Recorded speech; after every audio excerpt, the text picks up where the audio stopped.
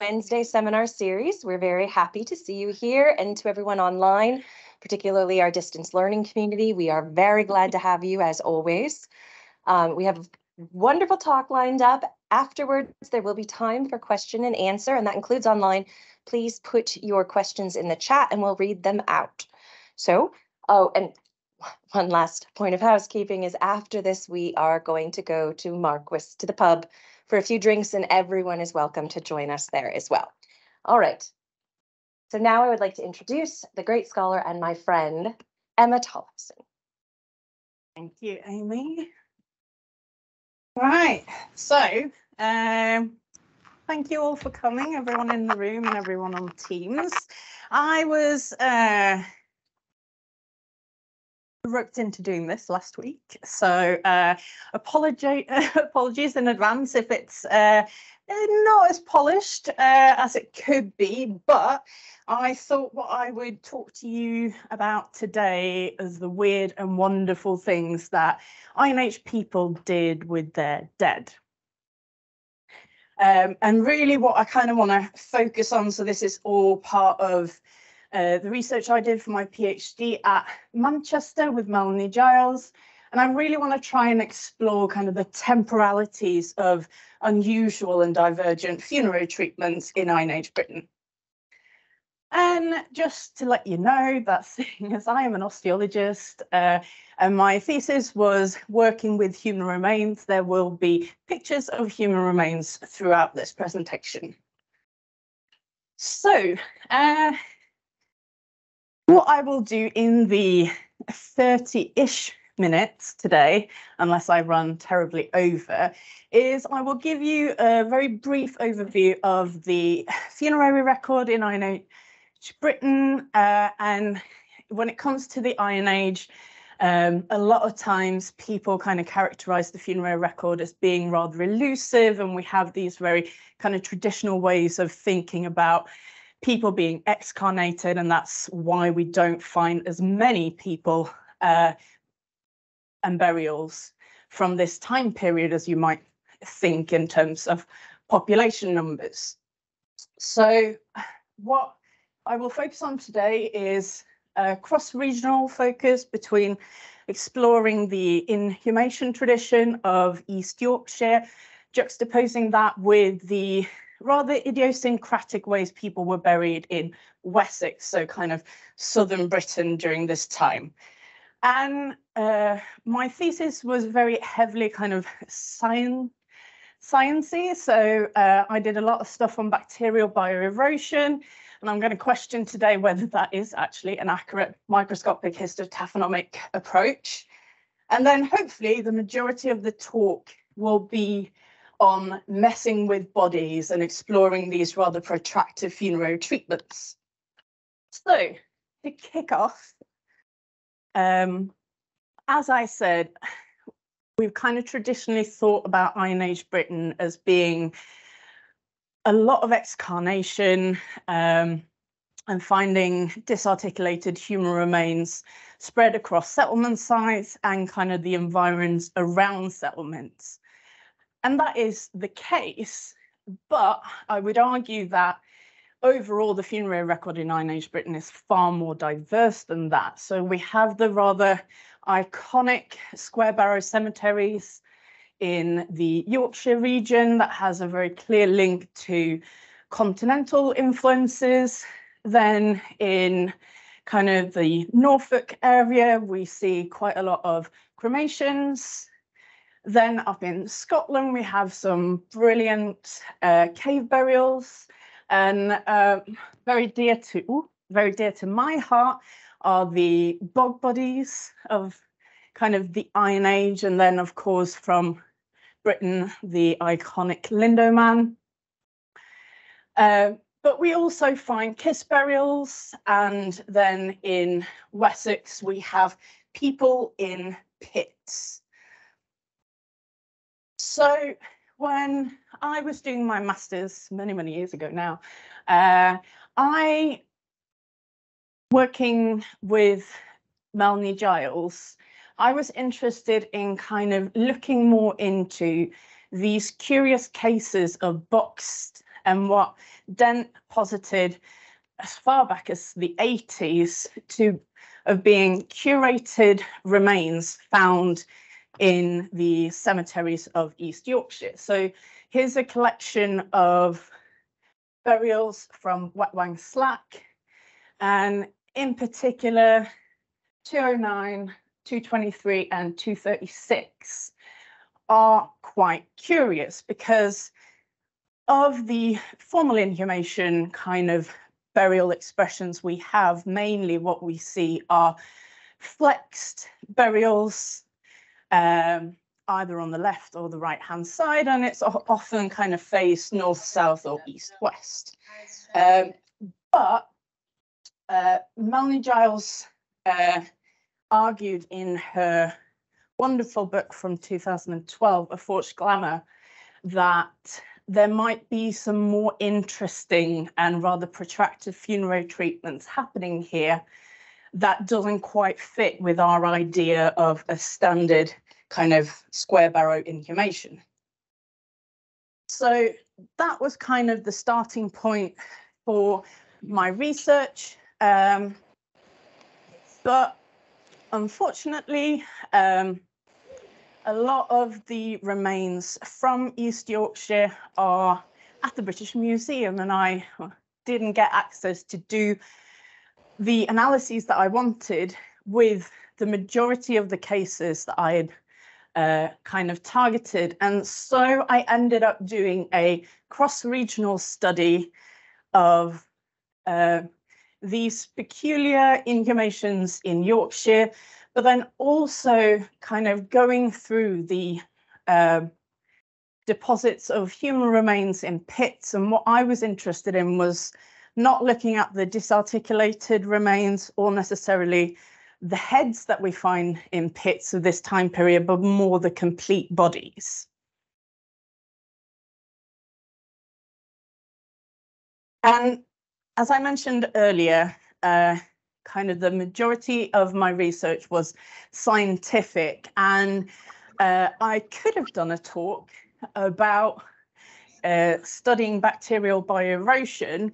However, there are still a lot of disagreements in the field of histotophonomy of whether the degradation we see microscopically in bones are the result of the soil conditions in which remains are buried, or whether they have something to do with the way that the body is being handled and potentially manipulated before burial.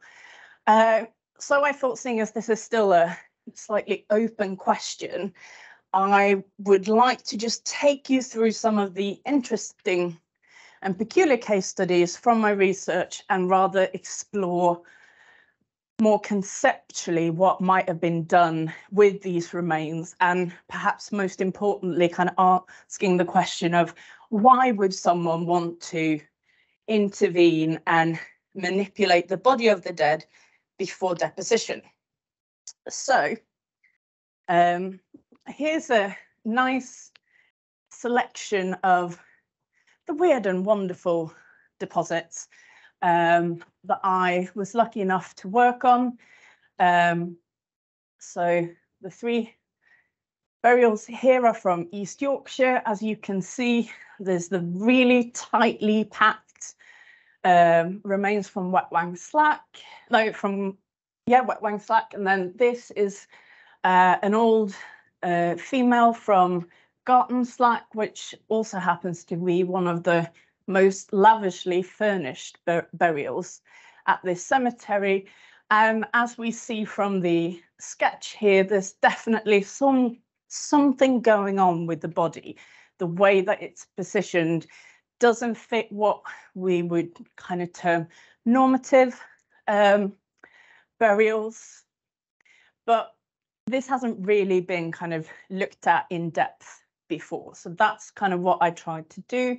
And then the rest of these images are from Wessex.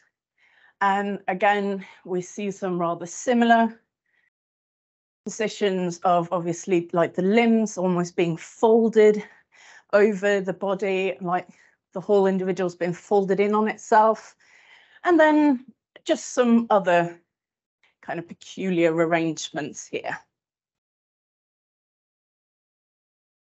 So in kind of exploring why is it that people in Wessex were deposited in pits, there is a classic work by Cunliffe looking at pits and ritual deposits, and he argues that once the storage pits at sites like Danebury Hillfort was out of use for storing grain, then they were repurposed as ritual deposits of both faunal and human remains. So we have here a skull with some obvious clear trauma to it. And we also have a really interesting, very shallow pit here with 3 individuals that have all sustained some kind of actually quite violent trauma. And I think what's interesting about this pit is the fact that it's located slightly on the periphery of one of the earliest kind of redevelopment phases at Danebury. So why would you put certain individuals in pits in your settlement? So I quite like what Booth and Madgwick put forward when they did a study of Danebury and Southern Farm. And again, they were doing a similar kind of histotaphonomic approach. And what they argued was that bodies were left in pits as a form of protected semi kind of excarnation practice, so that there seems to be something about being able to get easy access to these remains, potentially something about being able to witness the decay of the bodies seemed to perhaps have been important. And what I find interesting at Danebury is that some of these pits with more of the kind of complete bodies are found quite localized in one area of the settlement.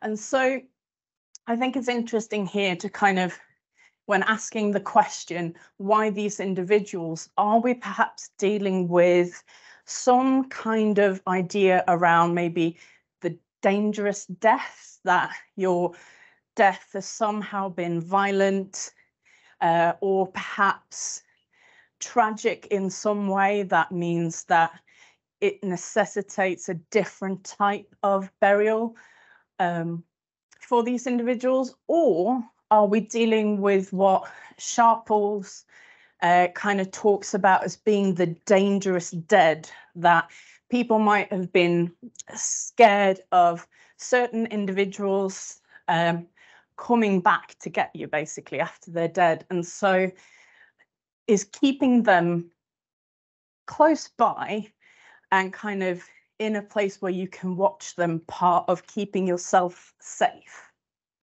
And then we have brilliant research that has also been done on kind of, you know, people going back into burials and context and retrieving bones. And this might also be one of the reasons why certain individuals are deposited in pits, is to have, again, that easy access and maybe retrieving selected relics. But what I was also interested in kind of exploring here was understanding kind of what other technologies did these Iron Age communities have that they could use in the process of manipulating the body, because we have to think about, obviously, decomposition that sets in as soon as an individual dies. It's a messy process. And perhaps they have been experimenting with some of their food storage technologies. So, for example, at Danebury, I wonder if maybe some of the four-post structures that have been kind of argued to be, you know, there's loads of granaries around are we maybe dealing, particularly in this area where there seems to be a higher number of people in pits, are we dealing with maybe a special funerary area? And then kind of circling back to this idea that, particularly for the south of Britain, most of the people were excarnated and they were strewn about, and therefore we don't see them in the archaeological record. What I found really interesting when going through a lot of the other sites that aren't hill forts, but they are settlements around Danebury, there are quite a lot of people that have been deposited in disused quarry areas. And so I think it's interesting to maybe think about, again, this whole idea of repurposing something that's already there for a different purpose. And maybe what they're doing in these quarry areas is repurposing them as makeshift cemeteries.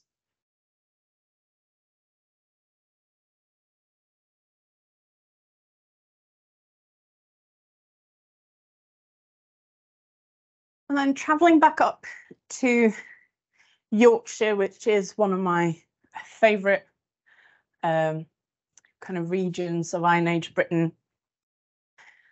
This is the case study that really grabbed me when I was doing my PhD.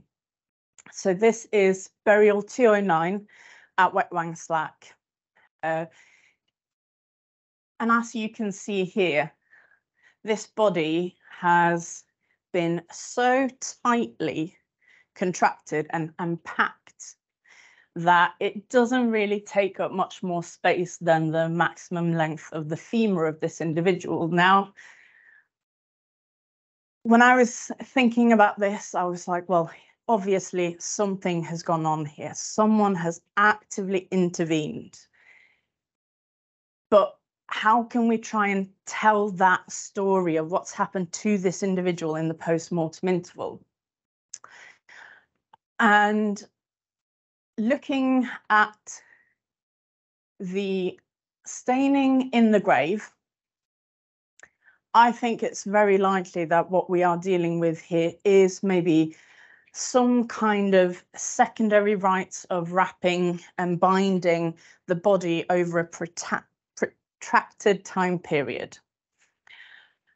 And then I think it's really interesting that we are dealing with an older lady and thinking about, again, why this individual? So are we perhaps dealing with someone like Melanie Giles thinks about these old women in the Aris culture burials that are often the most kind of rich burials in terms of grave goods? Is there something here in the community about old ladies perhaps being wise women, and the knowledge that they had through a life that was lived for a long time? Did that somehow necessitate a special treatment once they had passed? And what I was able to do as part of my PhD was to include these two interesting burials that were recently excavated, a rescue excavation in Yorkshire at Knapton Wold. And here we are dealing with an old woman again and a younger female, somewhere in her early to mid-20s. And what was great was that we were able to do some aDNA on this, and we were actually able to establish a familial connection. So again, here I started thinking about where is the right place for the dead. And particularly in the Yorkshire region, there definitely seems to be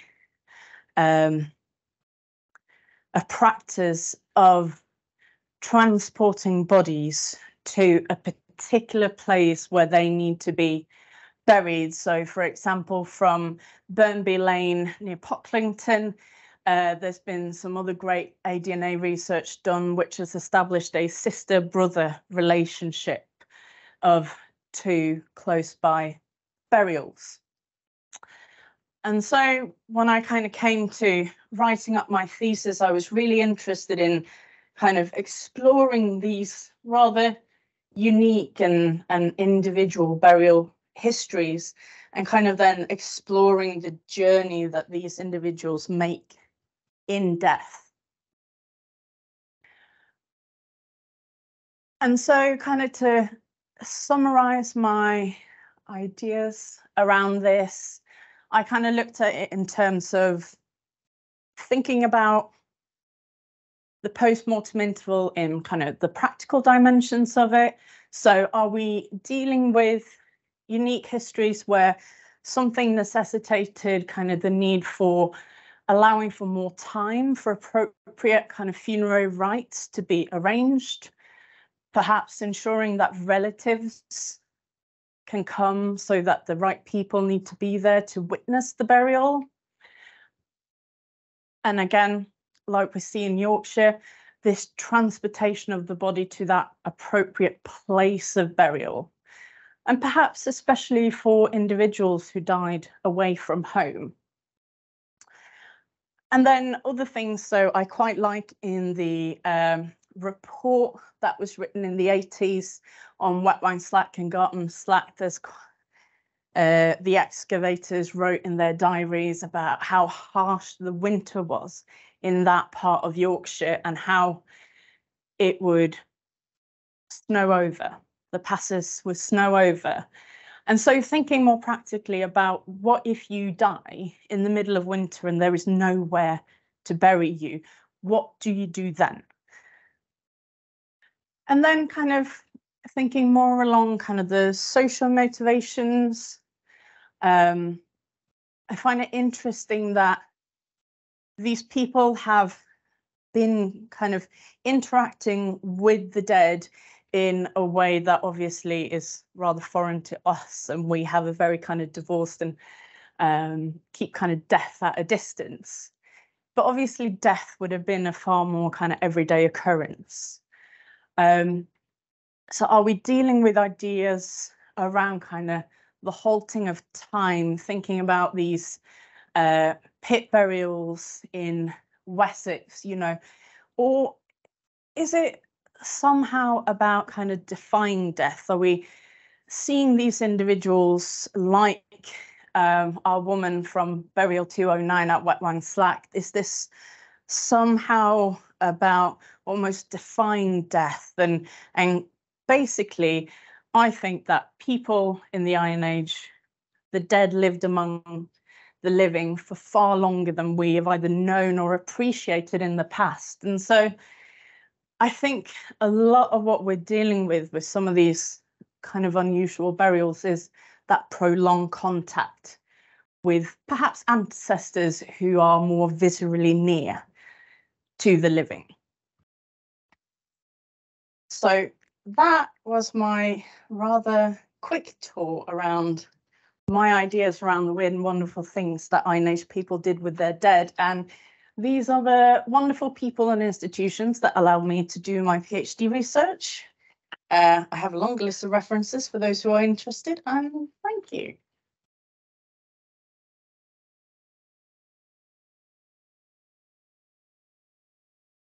That was fantastic. We're going to open the room to questions, but I have to start with one because I'm not an osteoarchaeologist. With the tightly packed bones, were these bodies defleshed before they were buried? Well, so you're thinking particularly maybe on the 209. That type of ball. That's all I'm just No, well, exactly. This was my thinking when I first started it, and why that particular burial really stands out to me. Okay. Because let's go back. This is such a lovely photo. There we go. Yeah, like, and what's really curious about this burial is, so I should have mentioned earlier that one of the criteria for me kind of targeting these burials to study them was that the bodies had to be in anatomical articulation. So all the bones had to be kind of where you would expect them to be, which to me suggests that these bodies have been manipulated when a lot of the flesh has still been on them, or maybe quite early in the post-mortem kind of interval. And so I think what's interesting here, as you can see, like the skull has kind of been twisted and kind of pushed back. And I think in the excavation report, it says that, you know, they think she might have been buried in a box, is how they put it, not a coffin, but a box. So she is very tightly packed and would have been, you know, almost too easy to bring kind of transport around. But I definitely think that these people have been kind of somewhere in the early post-mortem interval. So I don't think we're dealing with perhaps people who have been left as kind of, you know, an excarnation rite, and then they've been gathered up and put somewhere else, because I think it's far too difficult to then put them back into anatomical articulation. So with this burial, I posited that what they might have done is kind of early on in decomposition, they have wrapped the body. And as decomposition progresses, they have wrapped and rewrapped and tightened it as much as they could until they have effectively got to this stage. Yes.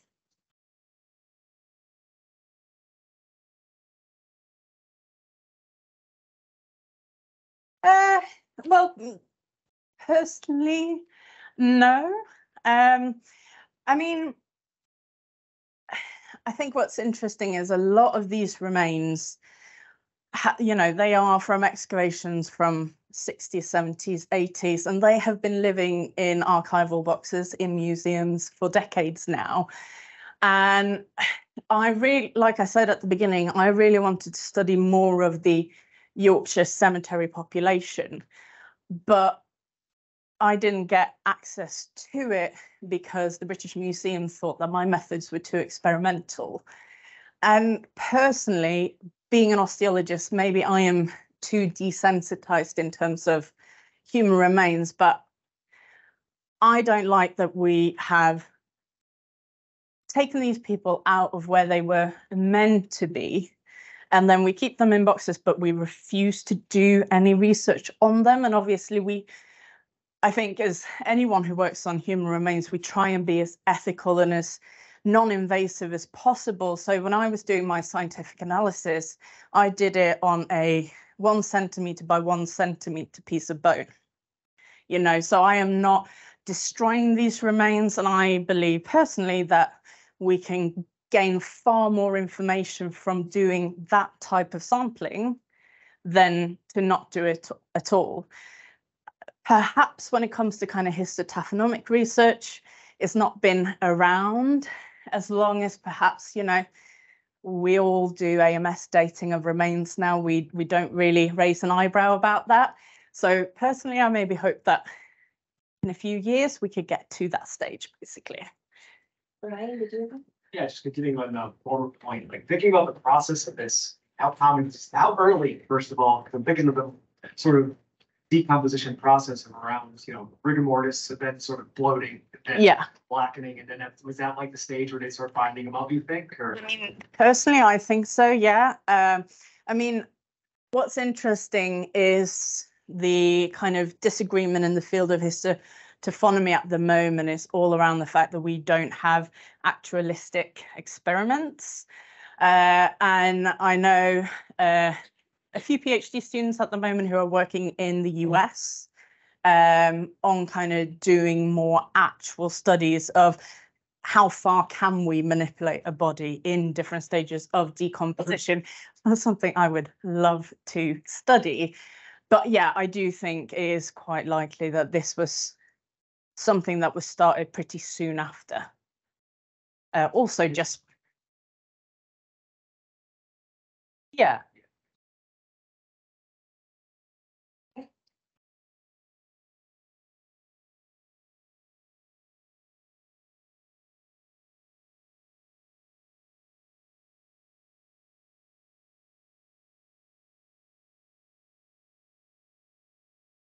Yes. So I have to say that with most of these Iron Age burials, there are no grave goods. So grave goods are kind of the exception. But one of the reasons why I think, for example, they might have used these disused quarry areas as more formal places to put their dead is, for example, here, you know, we do actually see people being buried with some, you know, jewellery and some brooches, or I think a couple of knives or something like that. So we do have some material culture there, but not a lot.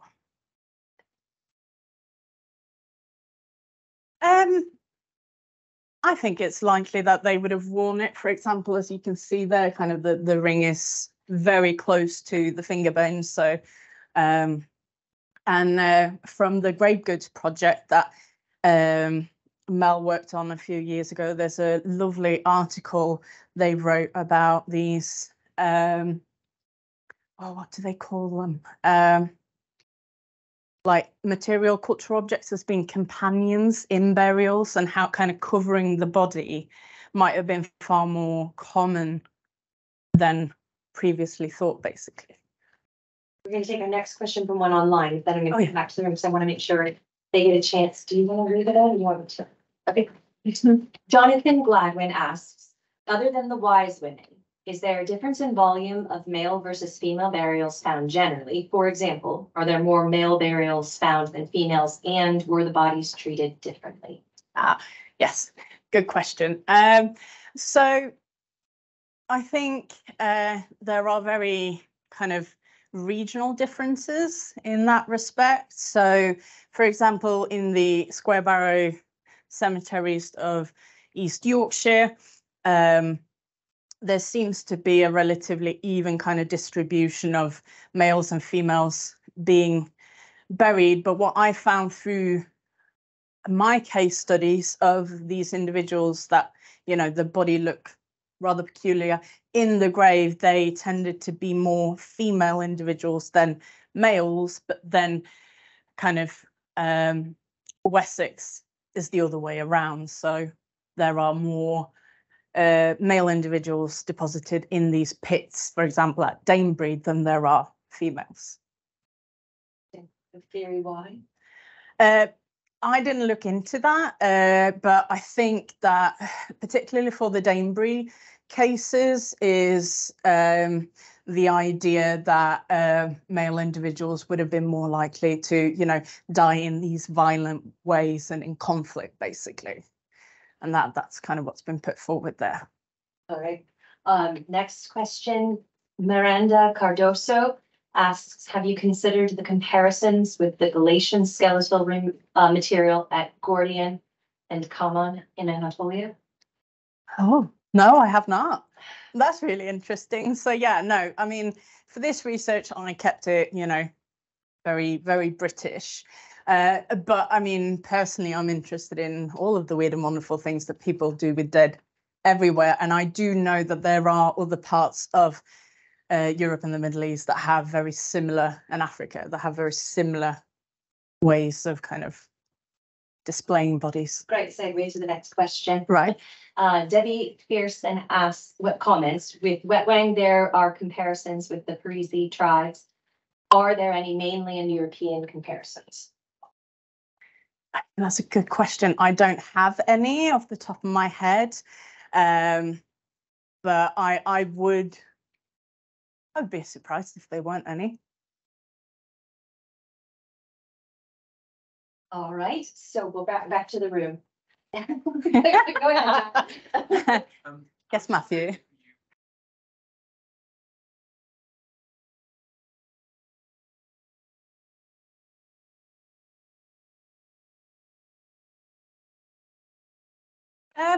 So See, like fleshy bits. yeah, yeah, no, I'm trying to think. I mean, I'm pretty certain that some of the German or kind of, you know, bog buddies from the Netherlands have been presented more as almost like a formal deposition into the bog that might be slightly more of a parallel to this. So I did briefly kind of obviously talk about bog bodies in my thesis, because they are a type of curated, whether, you know, is it accidental or is it intentional, was also kind of part of the discussion that I had in my thesis, of kind of trying to see whether some of these remains might have been, for example, immersed in a bog for a period of time as a way of kind of preserving the body, because we do know that, for example, in the Iron Age, you know, there's bog butter. They know of the preservative qualities of the bog, and so I was kind of, that was part of my exploration of what other technologies and knowledge do they have that they could use when dealing with dead bodies, basically.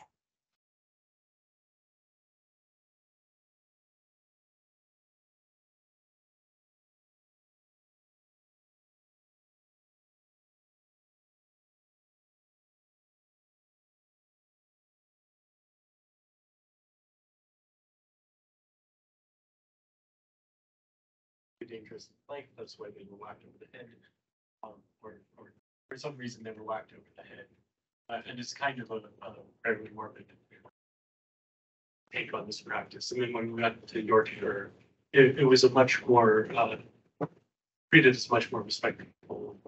The respect there was kind of implicit. Yeah. So I mean, I must say that, you know, with for example, the Danebury, not all of the pit burials there do have signs of kind of a violent trauma or interpersonal conflict. But it is interesting that at Danebury we also find, you know, individual heads or bodies without heads also deposited in pits. So I definitely do think there is something different going on here.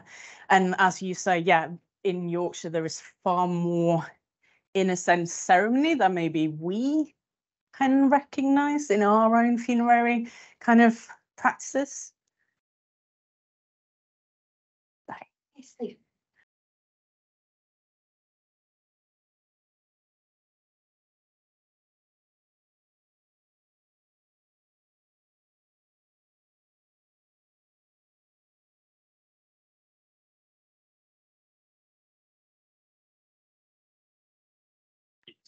That kind of thing.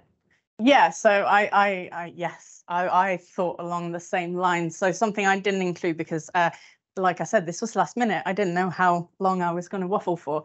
But at Danebury, so I mentioned that there is an area of the hill fort where there's a gully complex and there are several kind of multi-face structures and then a collection of pits with human remains in. And so I put it forward that, you know, maybe some of these structures that have typically been interpreted as kind of granaries, maybe they are in fact mortuary houses, and they were designated places where people would, you know, I envision very much like we have undertakers who do this for us now. There might have been a particular part of, you know, the community that dealt with that on a more regular basis.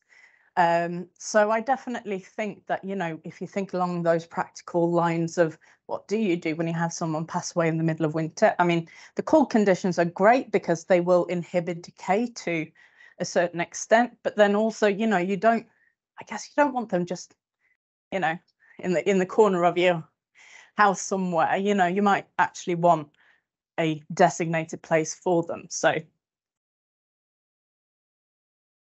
Yes.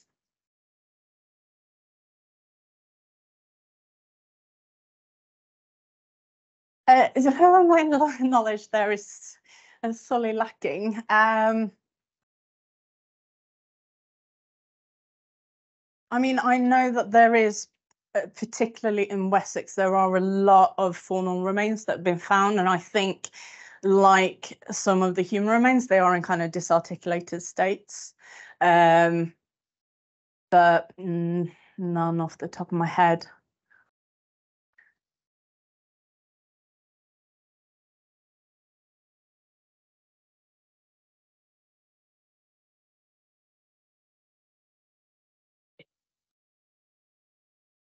They were like physically flushed before they were then, put away. Do we see any of those kinds of, marks on these bodies? So I know that recently there has been some great research done on kind of the southwest of Britain by Adele Bricking from Cardiff, and she included a lot more disarticulated remains, and she did find that there were kind of signs of cut marks on those remains. However, on the ones that I looked at, there were none. So all kind of trauma there was accident or conflict related, not in terms of processing the body in that way. Any others? All right. Well, we are all going to adjourn to Marquis Wellington for the pub, but before we go, could we please give a round of applause and thank you to Emma Tollefsen